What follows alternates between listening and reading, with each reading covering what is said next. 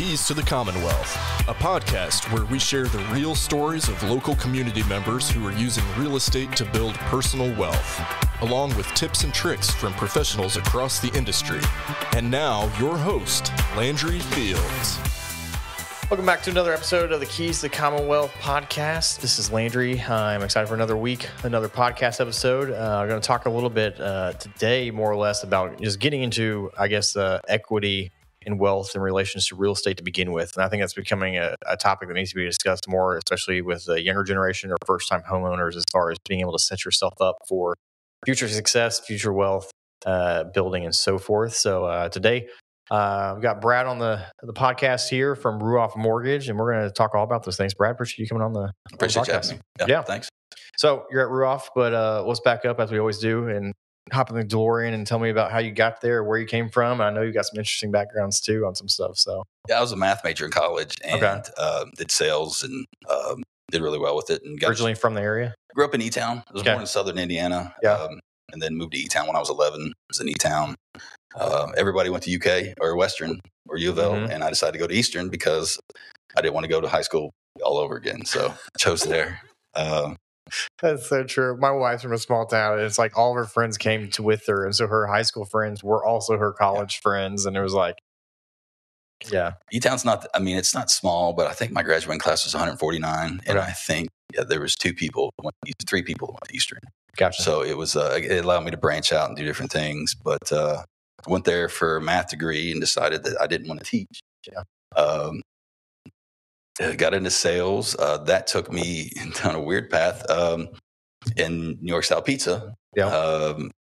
And opened my first restaurant at 26 years old and was in pizza for 16 years. And just came in one day and decided I didn't want to work 80 hours a week and make $40,000 a year anymore. Wasn't it? It was Brooklyn Pizza, right? Yeah.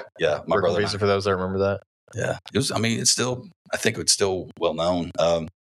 For those who don't know, my brother and I opened it when we were young, had it, sold it once when I got a divorce. It was open for another couple of years, went out of business, and then had the opportunity to reinvent it, had it for a couple of years, and it started to get more difficult with employees and things like that. And just what came in one day, I was like, I want to do something else.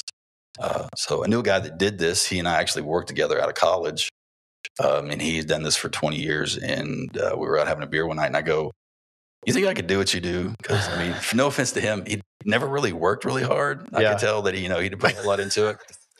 And I needed the opportunity. I had full custody of my kids at the time. Maybe not work as hard as 80 hours a week kind of scenario. Before you move on to that, though, I got to ask, like, being a pizza person, owning pizza, if you're going to go eat pizza in this town, where are you going to go eat pizza?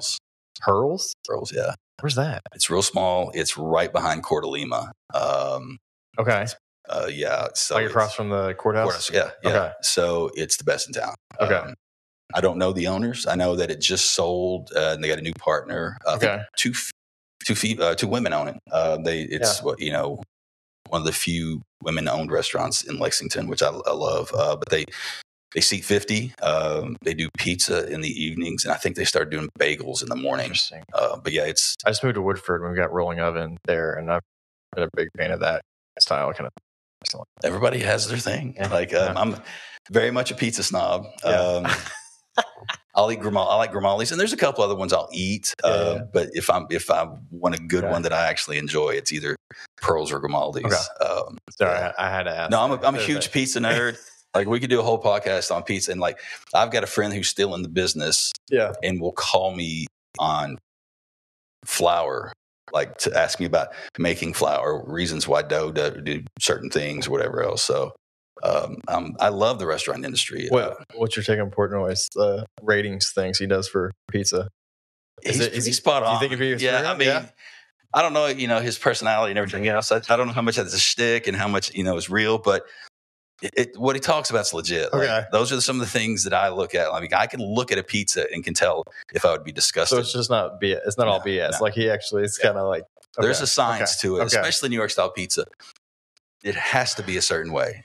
And the whole old wives' tale of they get the water shipped in is not true. Like, Okay. I don't know if you ever heard that. Yeah. Yeah. You go to a New York style pizza place and they're Yeah. like, how do you get to make like, oh, we get the water shipped in from New York. No, they don't. Yeah. They use the same water out of the tap. Yeah. You know, it's Interesting. it's just a little thing they say. Anyhow, so you're getting into mortgage then, and so how long you been in that then in general? I know you've been in a few different places and different stuff. 7 years. So getting into that, go back to that part. Yeah. So I told the guy, I was like, do you think I could do what you do? And he's like, well, you're the best salesman I've ever met. How are you with numbers? And I was like, well, I was a math major in college. So it kind of worked. I guess I was always supposed to do something like this. Yeah. But he was moving companies back to a place he had been and said, look, I'll talk to this guy to see if he would take you on as a junior LO or an LOA, which is a loan officer assistant. So he went in, talked to the guy. He's like, yeah, I went in, interviewed, and he asked me questions. He said, the guy told me, because I've been to your restaurant. I know you're great with people. I know you're a great salesman. He goes, how many realtors do you think you know? And I sat there and counted them up, and I came up with 34. Holy. And restaurant business for 16 years, you know half the town. Even if I don't know them, I know them. Right. So he said, well, I'll give you a job. It's commission based only. You can try it out, and we'll see how it works. So 7 years later, I'm now the vice president of the Mortgage Bankers Association. I'm, I think, one of the top lenders in town. I feel like I'm a respected lender. But the funny thing I tell people is, in 7 years, I've closed 300 or 400 loans. Yeah. One loan with one of those 34 realtors that I knew beforehand. Everything. Yeah. Interesting. Oh, interesting. Of course, the way the climate's changed, some of the realtors are not in it anymore. And most of these are. It's just, it's one of those things, because I've had other LOs come in after me as trainees and stuff. And I always try to mentor anybody. I like to teach and like to help people. And, I would see these these loan officers come in that have been in the industry and know a ton of realtors, and then just not be able to get their foothold. And I would tell them, like, you cannot get business from people you know. I don't know why. I don't know whether they think it's a friendship thing or whatever else. They may give you a shot and they give you an opportunity, but at the end of the day, you have to build your business. Yeah. It's that adage, like it's what is it? It's easier for a stranger. What's the word? The phrase I'm looking for. It's like easier for like a client or referral partner to become a friend than it is for like, a family member to refer you or something along those lines. I'm butchering this. No, but that makes complete sense. It's like I'm butchering that whole thing, but something along those lines. Yeah, because now that I've been in the industry. Oh, it's easier for a client to become a friend than a friend to become a client. Right. That's the phrase. Yeah. So to your point. And you're much better off, because I've done deals for family and friends, and I now tell them that I can't do deals for families and friends, that I have to give it to somebody else in the office. So just because it's such a nightmare, they expect so much and don't really have a realistic expectation. Sure. It's hard sometimes to hear no from somebody that a trusted friend or family member. So, let's go down the current market scenario. Obviously, that's been a roller coaster for especially loan officers over the last, just feels like 24 months now, probably, right? Yeah, so we're approaching 24 months. Where are we now? Where are we kind of headed in the next 12 months? So that you can, obviously no one knows for sure, but where you kind of see potential expectations or where markets are trending right now? As far as, it's been a rough 24 months, but I think it's something that we need. During COVID, a lot of people got into this industry. With unrealistic expectations of how long term. Right. It's how it was. And I just actually had a lunch and learn today that I explained this to some realtors. And I'm like, look, anybody could sell a house or do a loan 2.5 years ago, but what happened is the people that are in the industry are, the people that are going to last. You make a ton of money really quickly. So you can do two things with money. You can be smart with it, or you could not be smart with it. So what a lot of smart loan officers and realtors have done have understood that, hey, this was a global pandemic. It's probably not going to come back around. This refinance boom, before COVID, I'd been in business 3 or 4 years, had never done a refinance, in 3 years, because rates were relatively level, same, with refinance. Our rule of thumb kind of is you can save a full interest point or $100 a month, makes it worth it. So in that market, it really wasn't there. So when COVID hits, all of a sudden, that boom is there. You can save hundreds of dollars. So people got into it and they're like not understanding that it's an anomaly, right? Yeah. So I paid off all my debt, bought the kids some stuff, took a couple trips, sacked some money away. I went 4 months without closing a loan at one period. I was closing 10 to 12 loans a month during COVID.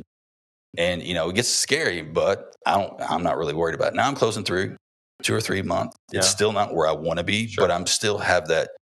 So I'm going to make it through. And that's the thing is like, you just want to make it through, because I was told by a 20-year vet in the industry that, you've never been through this, Brad, but once you make it through, you're in it for life, and you're kind of one of those stalwarts that are always going to be there. Yeah. So what we've seen now is tens of thousands of realtors and loan officers have gotten out of the business in the last few months. Oh, yeah. Because those people have decided that was always going to be that way. They bought brand new cars. They upgraded their houses. They bought investment properties. They took trips. Cars, boats, anything and everything, because they thought that was always going to be there. Well, it's not now. No. I mean, it's tough. So what those people have had to do is either sell those things or take on other full-time jobs that take them out of the industry just to manage those payments. Yeah. So it's made it very tough. So I think what we're going to see start to happen is an attrition of, loan officers and realtors. And I think it's going to more concentrate to the good ones that you want to have, the ones that are going to be able to make it through. We're learning things throughout this process that are going to make things a little easier as things start to open back up. But, that's, the income or the employee side of it. But as far as, inventory is what it is. Yeah. You can't build them that quick. Appreciation. As you and I both know, once rates come down, what's going to happen to, especially in our market of Kentucky, where there's a higher demand as far as people moving to the area and so forth. It's going to be a mad dash. It's going to be a mad dash. And then the rates of all these houses, the prices of these houses are all going to continue to go up. It's exactly what I said earlier today, too. They were like, well, I was like, it's going to make it a nightmare again. Yeah. That $300,000 house, once rates are in 5.5, you're going to be in a bidding war for it.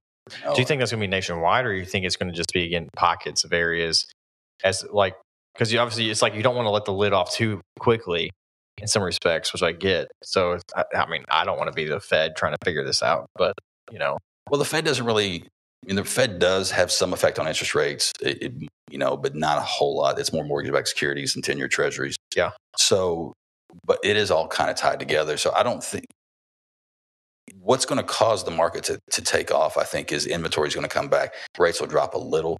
Yeah. But there's no telling when that's going to happen.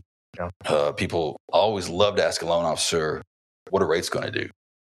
If anybody actually tells you, they're lying. Yeah. We have no clue. If any of us knew what rates were going to do, we'd be retired by now because we could hedge, 10-year treasuries. And well, for those that don't know, then talk just like a brief outline, brief points of like what really does impact those rates in general. So there's a lot of people that obviously have no clue, like how, why. There's a few things, and I mean, even I won't be able to explain it that well because there's so many things that go into it. But they're tied to mortgage-backed securities. They're traded in a 10-year treasury. Well, they're basically polar opposite of each other. So if they're buying into one, if they're buying mortgage-backed securities, and that price is going up, that means the 10-year treasury is going down. And that means interest rates are going down. Okay. And if once they feel like mortgages are a bad investment because they're being oversold or rates are too high or people can't afford them, then those mortgage-backed securities will go the other way and 10-year treasuries will go up because they're putting their money in that. That's when rates go up.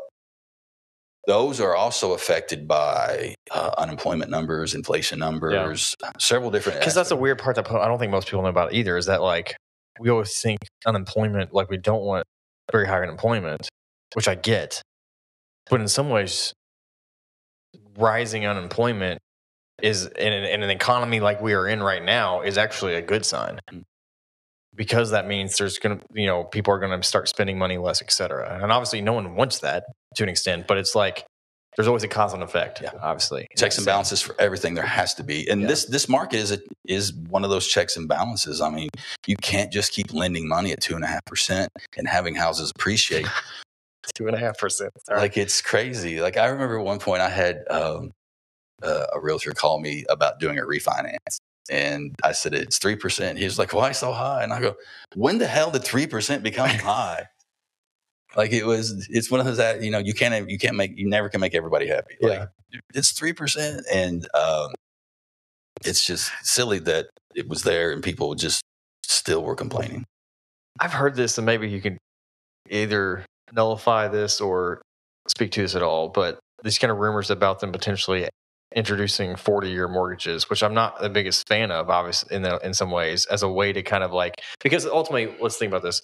You got interest rates, but houses and property are way more expensive. So interest, these 14, 15% interest rates 40 years ago on a house that was worth $90,000, that's a whole lot different price in comparison to the average income percentage that you're spending on your monthly rent or mortgage versus now it's in the area 300,000+ average house. So it's kind of a weird aspect there because it's now more expensive to own a house than it is even when they were at 14 and 15%. So that's it. I hadn't just really personal thoughts. I think I had kind of heard it, but I just kind of tucked it away. I'm the type of person that I'll deal with it when it happens. Yeah. But I don't like the idea. There never used to be a 7-year car loan, or I think there's a 9-year car loan now. What? I think that I saw the other day 80 or 96-month car loan. Same thing. Because now, I mean, to get a brand new truck, it's going to be $75,000-$80,000, which used to 10 years ago you could get a house for. Yeah. Or you get a decked out truck, just a Chevy, or I think the new Tundra fully loaded with a hybrid was $95,000 to $100,000. 7 years ago when I got in the business, I was doing mortgages for $100,000, within the area. So it does make sense that they're just going to kick it down the road, because that is a problem. But you can only do that for so long too. Well, I mean, it used to be that everybody had 10-year mortgages or 20-year mortgages. Yeah. So then they went to 30. It's just going to be part of our society. Interesting. Unfortunately, I mean, because they don't want it to fail. Right. And it just feels like it's just kicking the can down the road, basically, to, our kids or grandkids or whomever type of scenario. Until there's a fix. And I don't know that there ever truly can be a fix, because it would just upset the apple cart. So everything would just crumble and tumble around it. So it does make sense, because one of the saddest parts for me now that everything's changed is whenever I get that phone call from a first-time home buyer that they make $25,000, $30,000 a piece. They've got decent credit. They've got $5,000 or $6,000 down, and they're pretty excited, right?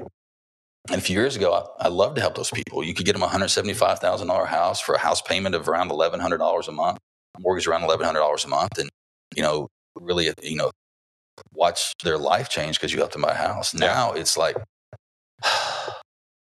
I just know it's going to be very difficult to help them. Yeah. If be able to help them at all, because there are no $175,000 houses. I mean, I say that, but they're, the average. Sure there are. They just don't have anything in them. Yes. It was just like I bought like last week where it's just studs.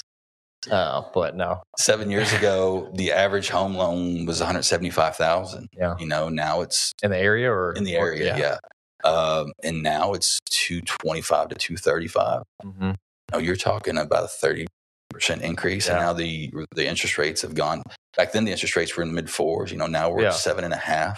Which I like the 4s and 5s. I think that's a good spot to be in if we get back to there. I don't disagree. When I got in the business, they had just went from high 3s to 4s. In the first year and a half, they trended around the mid to high 4s. Right before COVID, the conversation was they were going to get to 6. We had just got to 5.25. Really? And then COVID hit. And they dropped to 4.5. And then they dropped to the mid to low 3s. Yeah. And then there was a scare one day. I remember I woke up, I had over $1 million. I think I had 4 loans, three or four loans that I was doing at the time, and had just priced them all out on rate the night before and said, hey, let me know. I'll lock these first thing in the morning. I looked at them again in the morning, kind of got everything together, emailed everybody, hey guys, let me know what you're thinking. 5 minutes later, when the market opened, when we could lock loans, everything went up a full point. Because there was a scare. I can't really remember what caused it, but it just kind of jumped up. But, in that call, I'm like, hey, hold on, let me figure it out. So we got it figured out. Like there was a change in the company. Everybody kind of did some stuff. But, when those prices move up $300 or $400 because an interest point has moved, that's real money. I mean, that's $300 a month in just interest. So now that first-time home buyer is going to pay $1,500, $1,600 a month on a $200,000 house with a good down payment. So flipping back to more of the numbers, being responsible, like, if, for example, if they introduce a 40-year mortgage one day down the road, and some, me and you both know that there's a lot of people most people just do that and that'll be what they do type of scenario. But there's a lot of ways where now let's think about money from more of a smart scenario, like you were able to do early on. People, obviously the market's not going to be the same way type of deal where I'm thinking like, 40-year mortgage. Yeah, I'll do that so I can get a floor, but then I'll just pay extra principal on top of that to take advantage of it. Kind of like, some people that take advantage of the credit cards like I do, where I still pay it off every month. Most people are not disciplined enough to do that kind of a scenario. Yeah. So, but in that same regards of being like more wise with money and how to get into it, I really fear for like younger siblings or my kids as far as ways to get into owning real estate as an add value for your equity and long-term wealth and success type of scenario. So let's talk about, some of the programs or some of the options, duplexes, ADUs, different stuff that are some of these ways that if you're thinking in the long-term success and short-term sacrifice are great ways to set yourself apart, or not apart, but set yourself up for future success in a big way, that type of scenario. Yeah. So there are some programs out there. I mean, there's quite a bit of little stuff, but there's a misnomer whenever you hear the word first-time home buyer. Yeah. The first-time home buyer, you can be a first-time home buyer multiple times. You just can't have bought a home, I think, in the last 3 years. Oh, really? Yeah. So you can get an FHA. You get FHA whenever you want, because that first-time home buyer isn't considered buying your first home or buying a home within 3 years. That's considered buying your primary residence, your first home, because you have your first home, your second home, your investment properties. So there's a little confusion in that. So your first-time home buyer for FHA is not. You can go from FHA. Gotcha. You just only have one FHA loan at a time because it's your primary residence. It's your first home. Of course, me and you both agree we're not supposed to be continuing to just put only 3.5% down on properties. The goal is to. When you talk about duplexes, when it comes to duplexes, I think that's a great thing. I live in a duplex. I've lived in a duplex for 10 years and have my favorite child next door. She's the one that visits me the most often because she lives next door. But whenever I went to buy it, my credit was good enough to get a conventional loan, but they required 15% down, where FHA only requires 3.5% down. So it's a tremendous savings to get into that home and then to start building some equity on. But then a good way, an avenue to do, and what a lot of people do, and if I didn't own a restaurant and didn't make a lot of money, I would have probably done this throughout the time. And now it's a little more difficult because everybody's buying up duplexes, but a good way to start and build that, and what a lot of people have done, is they buy that first duplex. Yeah. They, have it for 2 years, refinance it in conventional, buy the next duplex, FHA. Gotcha. Live in that for 2 years, refinance it conventional. Yeah. Buy the next one. Of course, there's still some tax aspects where you have to pay off the equity gain. Well, no, because not having lived in it for. Well, if you live in it for 2 years, you half of the because I've had many talks with my accountant about this. What am I going to do if I want to sell it? Because it's appreciated tremendously. She's like, well, you can take half of the equity or half of the gains. The other one you have to pay capital gains tax or roll it over into a new property. Right. You could always just do the 1031. Yeah. So that's what you do. You take. If you want to take all of the gains and put it on the next one, at 3.5%, you can. Gotcha. Or you can just take that portion, roll that over, and then take that other money, and either buy a different property with it, save to buy other properties, or put it in the coffers whenever you got to replace the HVAC at one of the places or a roof or something like that. But you let those places build. And I mean, to be perfectly honest, I bought mine 10 years ago for $170,000, and the 2 houses down just sold for $410,000. So, right. And with that point, though, like you said, there's a lot of duplexes being bought up, and it's hard to find a true duplex, at least in maybe Lexington. Like they're building new ones in other places, and it seems like everything's gone to single family or multifamily scenario. It seems like duplexes is hard to find new builds with that. I know in Richmond they're building several of them like that, but it seems like that's one of the ones that's kind of like that style of property that has not been developed as much in some respects. Maybe you can test that, but the aspect of like there's still other options and ways to do the similar scenario. Obviously, you still have to qualify it individually for it. But things like ADUs as additional dwelling units, or like putting a little bit of money into creating a basement and renting out the basement. Or if you're a young person, you got people that just need room. You got roommates and you're leasing out your bedrooms and stuff like that. I mean, they're just paying for your mortgage there at that point. And so then you can get quicker to a point, like you're saying, about refinancing and then moving on, keeping that as a rental property and moving on to another, Yeah. I mean, that's the way to do it. So as long as you have some income coming in for there as you're appreciating, building equity into it. So you can step up to the next house and it still be your primary residence, be a first time home buyer. So then you get the minimum down payment and a better interest rate. So let's say you bought a house for $200,000, you live in it for 2 years. It's a ranch on a basement. You've converted the basement to an apartment, and half of your mortgage has been paid. Well, then if you find another space or something like that you want to do, then you can keep that as an investment property. And at this point, you probably owe 190, 185. Let's say you just haven't really chunked much away at it. Well, as long as your next house that you're buying is worth more than what you owe on that house, you can then call that your primary. You got to move into it. Sure. But you can, put as little as 5% down on a conventional loan. And keep the other house as an investment. Remind me though, you can only have up to 10 conventional loans per person, or some kind of limit, I think, on how many times. I think 10 is high. 10 is high. Maybe 10 is what it was for a couple or something like that. Maybe, I don't know. Yeah, I want to say it's 4 in my mind. Oh, it's a lot lower. 4. Okay. We can look it up, but I don't think it's 10. There is a limit in general. There's a limit. Check. But I would also suggest that as soon as you move and you have the other one, you should just form an LLC and then title it in your LLC, or you move to your LLC. Quick claim deed. Yeah, quick claim deed. You want to do that for the umbrella anyway, because people love to sue for the most ridiculous reasons whatsoever. The amount of people that have rental properties, obviously I'm in insurance. The amount of people that still they have their rental property still in their name. I'm just like, I would like to that point, get it out of your name if it's a rental property ASAP. Kind of a scenario. As soon as, absolutely. The day that you move out, you need to separate the risk of all of your assets, from personal standpoint, personal finances, retirements, whatever, from anything business related. Yeah, try to keep those as separated as possible.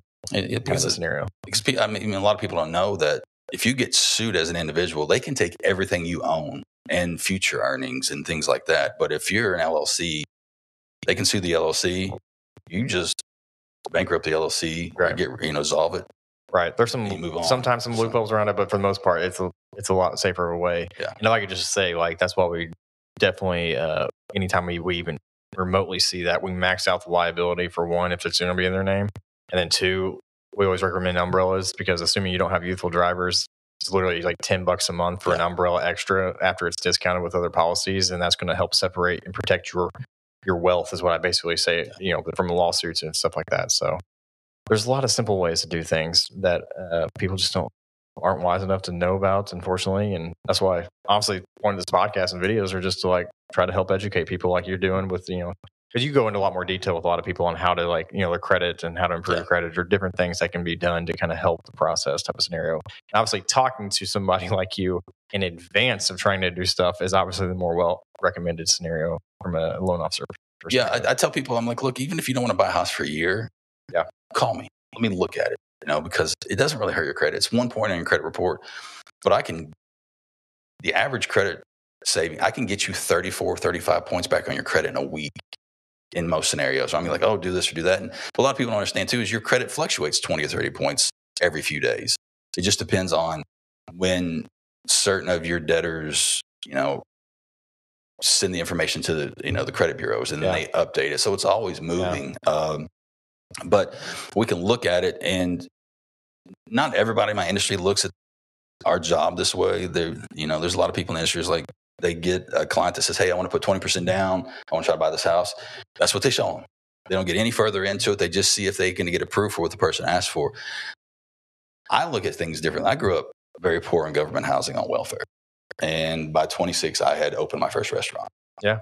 So, I've always kind of looked at things differently on how can I be better? How can I help people? How can I do certain things? So when I started doing this job, I did what everybody did because I didn't know anything else. I just looked at it. But as I got further into it, I realized, well, if this person doesn't have to put 20% down, they can take that 5% and pay off $10,000 worth of debt. Their payment goes up let's say $65 a month, but they have just eliminated $500 a month in debt. So now with that same amount of money that they've put out, they're buying the house, and they're actually, their payment's $450 a month less than would have been if I gave them the scenario they wanted. So I look at their entire financial situation, because whenever we pull credit, we get all their debts and how much everything is a month. And I know how much their monthly output is. So I try to always tell everybody, this is what you asked for, but this is what's going to help you the most and save you the most money in the long haul. Because even if they don't have debt to pay off and they don't need to put that, extra 5-10% down, that's when they can invest that money into something else that grows quicker than the savings they would have from putting it down on a home loan. Right. Yeah. A lot of little things like that for sure. Any other options as far as the assistant programs out there for like new hires or young people trying to get into home buying? So there's a few. There are some I can do, some I can't do, but they're really good programs. Once a year, and they actually hit twice a year, there's something called the Welcome Home Funds. Most local banks can do them. They have them. I think it's around March that they start coming out. Okay. What it is, it's a grant, and I think it's $6,000 of free money. Gotcha. I think $10,000 for BA, and I may be wrong on those numbers, but because we don't do them, but I know they've gone up. Yeah. But essentially, if you're buying a house at that time and you sign a contract inside that window and you do a loan with that company, they get that grant free and you don't have to pay it back. Interesting. So that's helpful. There are Kentucky Housing Corporation in Frankfurt. They have their own little mortgage. They have their own mortgage products, and they offer a $10,000 down payment assistance. I know they help people out, et cetera, like that. But for my insurance side, they're the absolute worst to work with type of scenario. But I know they do good things. I love the people at KHC, and I love KHC itself. It has become a little more difficult with this market compression because, and I won't get really into it, but they are actually they have a new program with an MRB funds, which is a bond program that they can give you 6% down, but there's a lot of compression in our industry. So the amount of money that each bank makes on each individual loan has went from, let's say, just for round numbers, $10,000 down to $300. Is that drastic? Yes, it's tremendous because there's so much compression right now. And, wow. Rates are so high, and to be able to do certain things that there has to be, there's just not that profitability there. Well, is that from the banks having to shave off as much as they can in some ways to try to just make sure things are still moving and there's not being competitive? There's not as much income coming in, so there's the overhead's great. So there's a whole lot of ins and outs to it, but there's definitely a compression right now. So with Kentucky Housing, they set their own fees, rates, everything, and they don't pay as much as a regular loan does, so there's not a whole lot of profit there now. So it's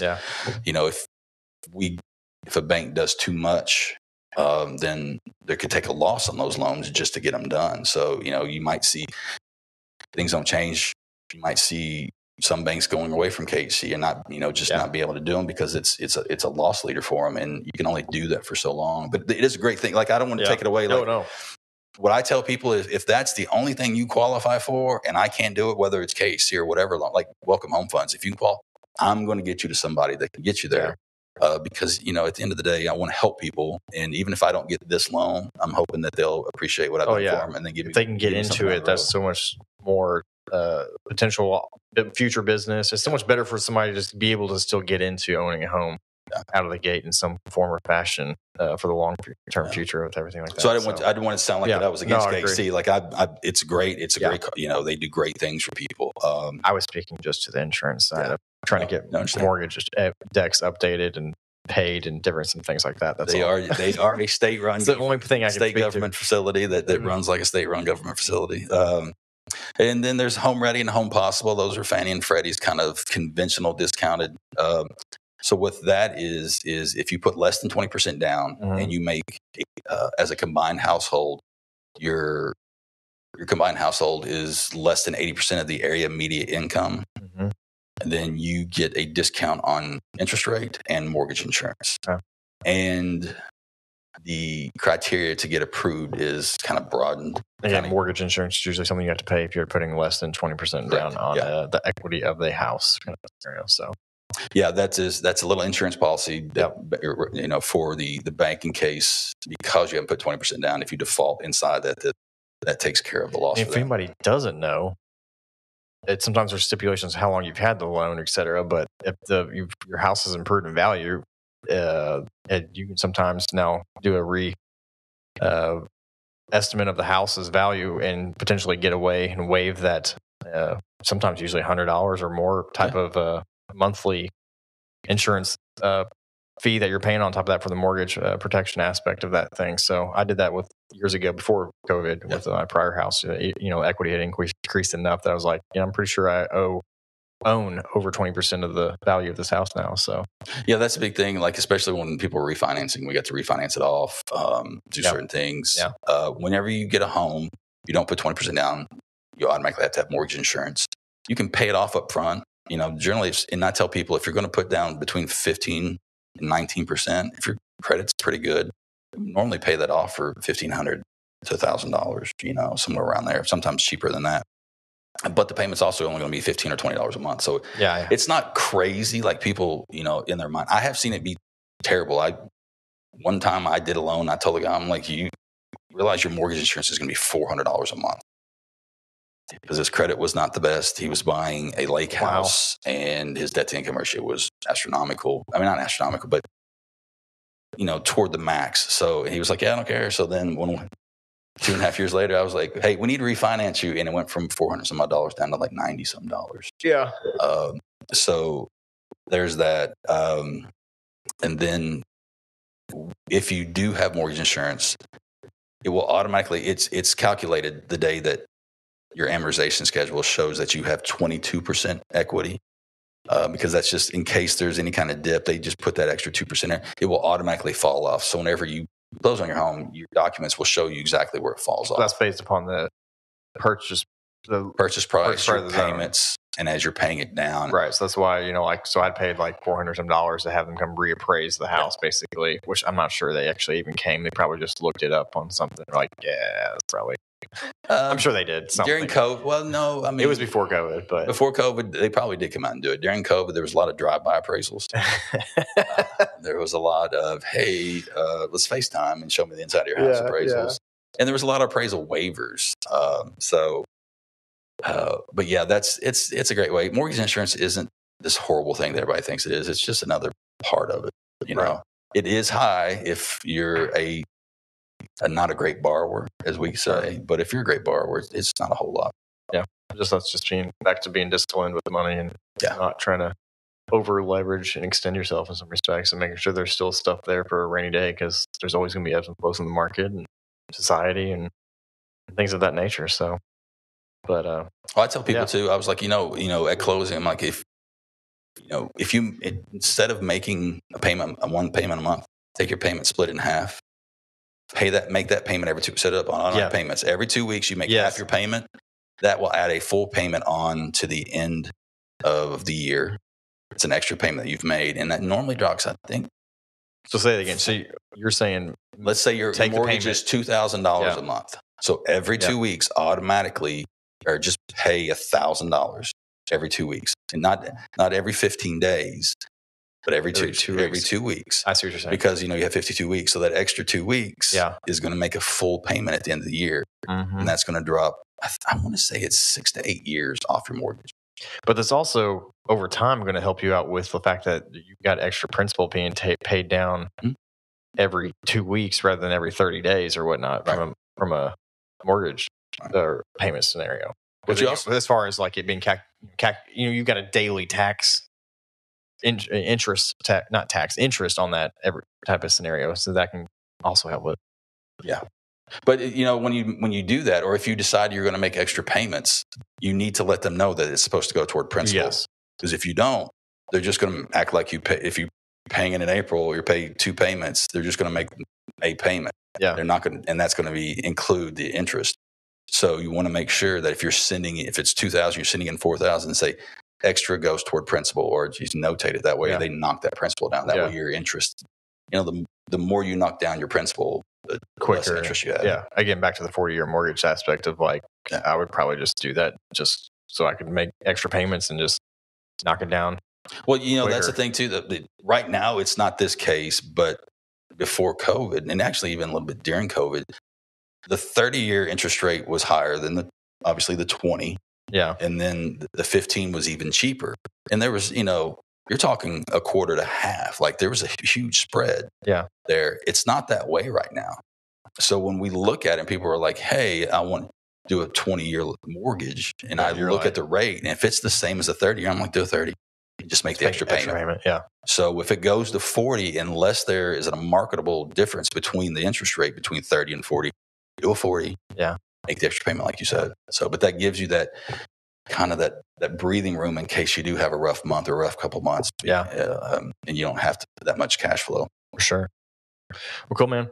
Appreciate you coming on the podcast today. If anybody wants to reach out to kind of get some clarity as far or advice or kind of what they might be future to try to jump into owning a home, what's the best way to reach out to you? I've got my website set up, bradschooler.com.